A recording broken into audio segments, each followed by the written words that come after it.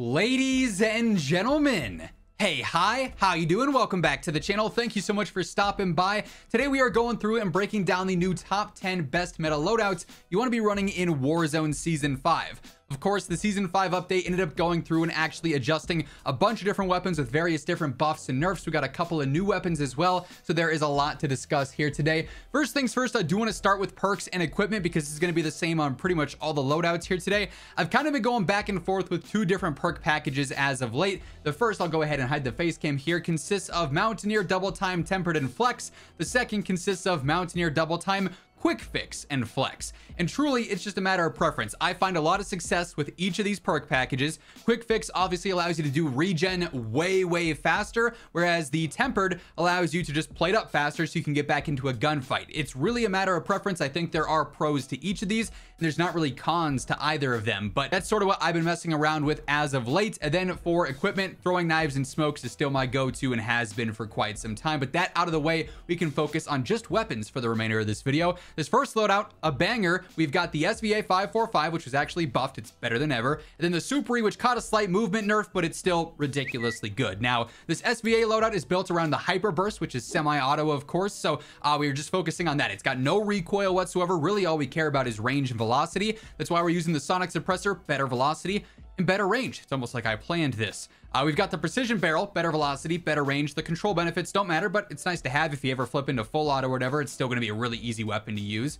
High grain ammo is better velocity and better range. 1100 velo means your hit scan range is going to be perfect. You're going to have a hit scan range in pretty much every realistic fight you're taking, and that's the most optimal scenario for sure. We got the 60 round extended mag and then the 2.5 times eagle eye optic. Pretty basic there, but yeah, this SVA loadout is absolutely frying. And then for the Superi, not a ton here has changed with the exception of really one thing. Yes, they nerfed the movement. This build is actually almost built as like a pre-nerf, counter in a sense.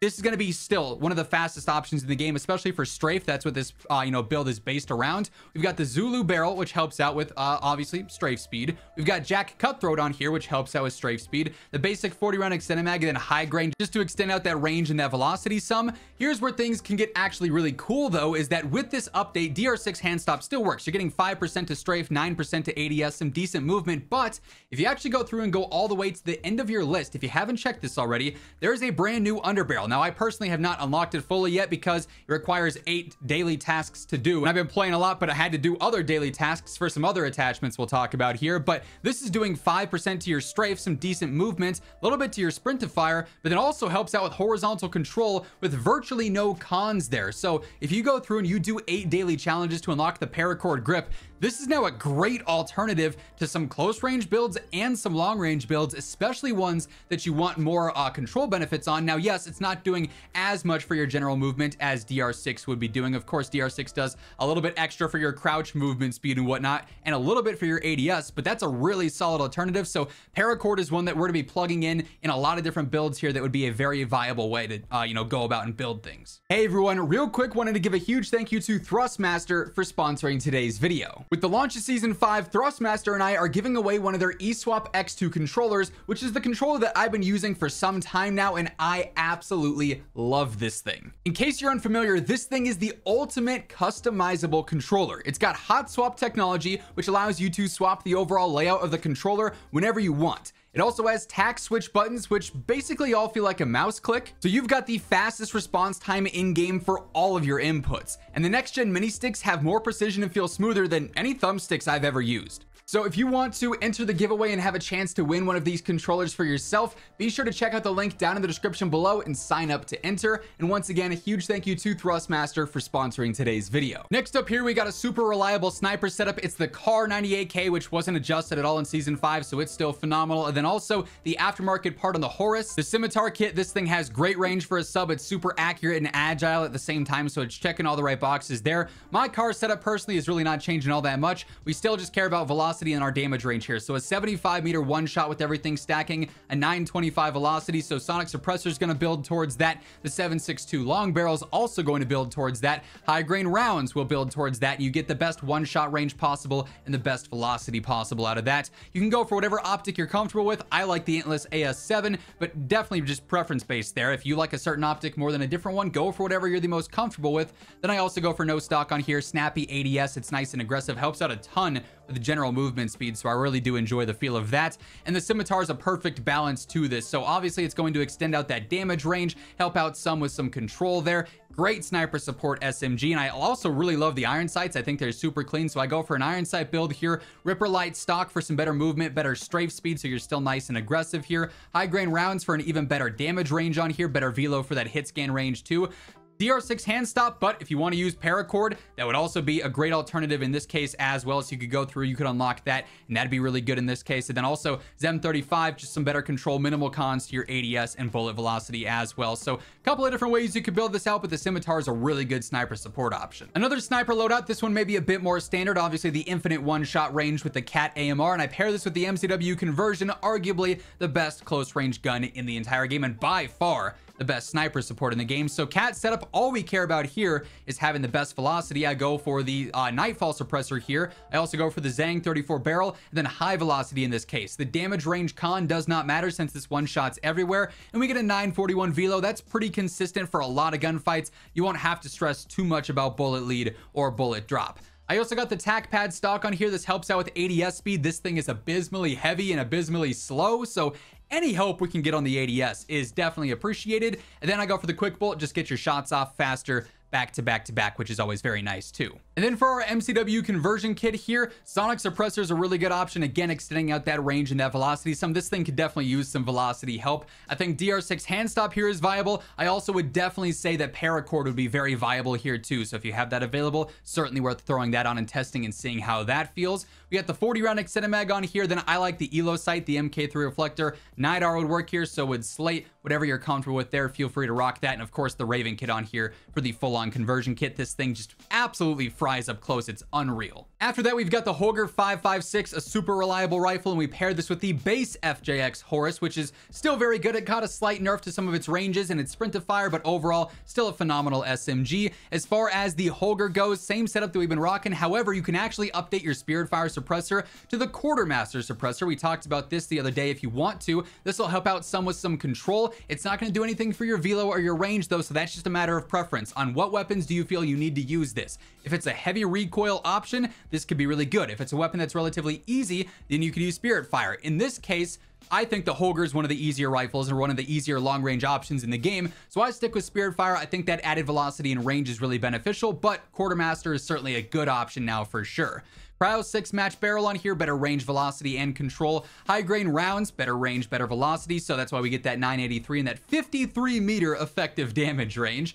40 round extended mag works on this fire rate. It's not crazy, but it gets the job done. Then I like the glassless optic in this case too. Better firing aim stability, clean little blue dot there, not doing too much for your ADS speed on the con. Really reliable, really solid rifle. It wasn't nerfed, it wasn't buffed, it's just as consistent and as good as it was back in Season 4 Reloaded. Then the base Horus setup here, pretty straightforward, all things considered. I got the Zem 35 on here, better control, minimal cons to ADS and velocity. Sin 9 long barrel for better range, velocity, and control. Gets you out to basically a 10 meter damage range, back to where the base gun was before the nerf here. So still going to be feeling just like it was pre-update. If you were running this build, you're missing a couple meters of damage range, but that's not the end of the world, right? We also got the 60 round extended mag on there. Nidar, I'm not really a fan of the base optic here. Then Ripper light on here as well for the better movement speed, just like over on the Scimitar kit. Horus, despite the nerf, still feeling very strong. And by the way, as we are breaking down all the weapons, all the loadouts here today, if you are new to the channel, every single day, I got you covered with all things going on in Call of Duty, news, updates, patch notes, meta breakdowns. It's all right here, so feel free to hit that subscribe button if you want to stay up to date. And if you are enjoying the video, a like rating is always really appreciated as well. Next up here, we've got a combo of our two new weapons, both of which are phenomenal. The STG, close to mid-range, even some of the early long range, depending on your attachments. Crazy TTK. It does drop off some over range, but it's also deadly accurate, so your realistic TTK is still going to be very good. And then you pair this with the static HV. This thing's a beast up close as well, so you really got all ranges covered here. For the STG, I am rocking the Quartermaster. It's like a no recoil build here, which is super fun to use. And I like that you compare the Quartermaster with something like High Grain, and you're basically getting, it is 2-for-1 attachments, but you're negating all the recoil cons of High Grain, and you're still getting great damage range, great velocity out of this too. So you have a 54 meter effective damage range. That's incredibly good for a rifle, for resurgence, or even for aggressive big map gameplay. You're going to be just fine here. The C70 long barrel is going to help out more with that range and that velocity as well. Your hit scan range is phenomenal. We're going iron sight, so I go for the combo stock, just better control, some better firing aim stability, and then of course the 50 round extended mag, pretty basic there. But yeah, this thing is also just a great rifle here. And then you pair this with a static HV. This has all your close range covered. Phenomenal TTK, similar to the Wasp 9, but just with way better range, right? You're a little bit limited on attachments. It's kind of weird how they've gone through and adjusted and, you know, made some available to this, but ZEM 35 compensator is going to be a great choice. DR6 hand stop, or again, using the paracord underbarrel would be very good here, depending on how much control or how many benefits there you are valuing in your personal gameplay, but either or, there, no wrong answer. We got the long barrel for better range, better velocity here. That's going to help out make this thing even more effective. 20-meter damage range on an SMG for the fastest TTK is pretty crazy. I go for the Kimura laser, better ADS and Sprintifire, and then the Spry 34 light stock, which is just general better movement and no significant cons to your recoil or anything. No stock, the more I've played around with, I've discovered I'm much better with the light stock on there, so I stick with that, and this thing just fries. Next up, another very fun loadout here post update, the BAL 27, which got a handful of buffs. It's now more accurate than ever, and I pair this with the Wasp 9. Still a very solid SMG. It caught a slight damage nerf, but nothing too severe. The BAL 27, though, is like a night and day difference. Before, it was such a mid weapon, not that fun to use just because its control was so awkward. The control is way better now, especially with this setup on here. I go for the glassless optic. I think this is a really reliable mid to long range choice. I got the 60 round extended mag on here, so you don't really have to worry ever about running out of ammo. Bruin heavy support's an option here, but again, paracord would also work here too. It's nice that this is available on so many guns, so obviously getting some better movement, but also a little bit of horizontal control. Not as much gun kick, but you know, it's just a matter of, again, which feels more consistent to you.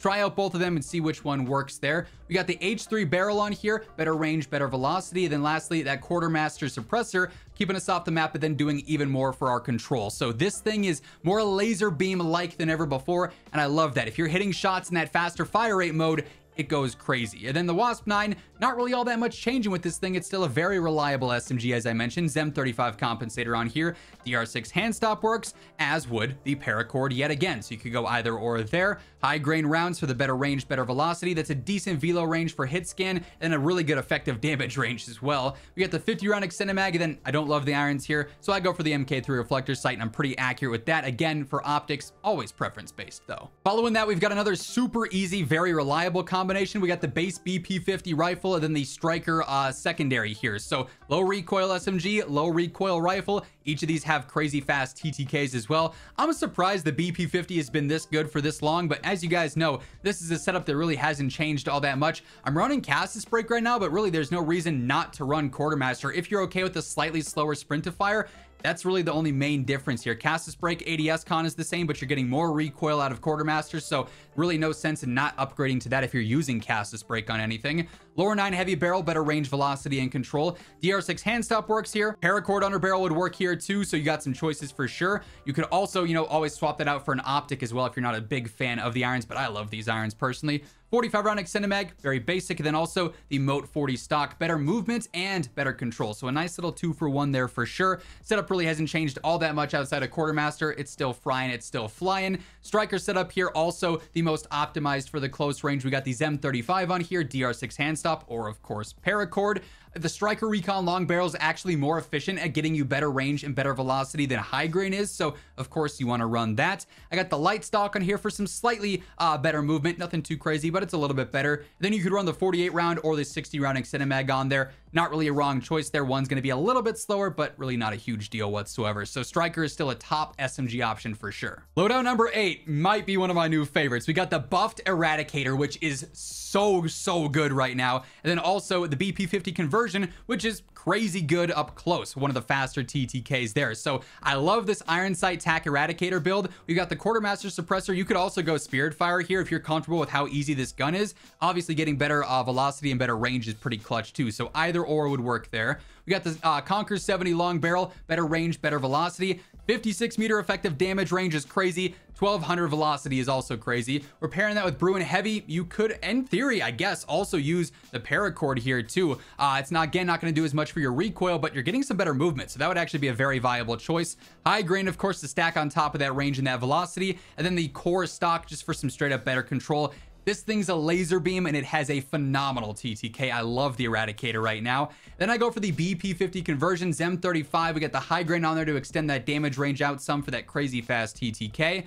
Kimura laser for the better ADS and Sprintifire. I also got the Trust 4 grip tape straight up for better control. And obviously we've got the Revenger kit on there too. This thing just melts. Loadout number 9 is another pretty crazy TTK one, the MTZ556, which actually caught a buff. And then I go for the Lachmann Shroud conversion kit built for tack stance.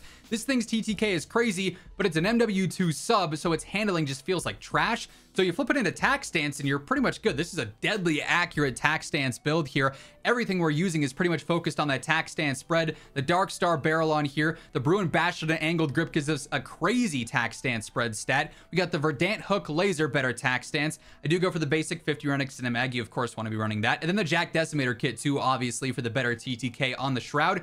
A unique setup for sure, but boy does it work if you know what you're doing with it. And the MTZ, like I said, got buffed, so this setup is better than ever right now. Castus Break, you can go ahead and upgrade to the Quartermaster Suppressor. Clinch Pro Barrel, better range, better velocity, up over 1,000 for the Velo. Great hit scan range, great effective damage range as well. High grain on there to, of course, stack into that Velo and effective damage range. 50 round extended mag. Then the Glassless Optic feels great, but as always, go for whatever one you are the most comfortable with for that. And then lastly here, I've got the Holger 26. I paired this with the same Superi setup from back at the start of the video, so we don't have to rehash that again. But Holger 26 caught a slight nerf, still a phenomenal LMG. It's deadly accurate, especially this build. It is a laser beam, and you could get even more laser beam like if you wanted to use the Quartermaster Suppressor. Personally, I do value the velocity a little bit more from Spiritfire in this case, just because I am using Bruin Heavy. I am not using high grain in this case, so if I can get a little bit better velo, that's going to be pretty essential there.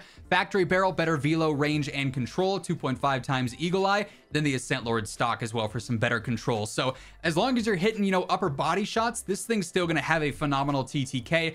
The slight nerf to it is noticeable, but it's not the end of the world by any means. And that being said, those are the new top 10 best loadouts to be running here in Warzone Season 5. That's going to wrap things up. If you enjoyed the video, be sure to drop a like, and on your way out, hit that subscribe button, turn on those post notifications to guarantee you we're always up to date with everything going on in COD. But once again, thank you so much for tuning in, and until next time, take it easy, have an awesome rest of your day, and I'll catch you later. Peace out.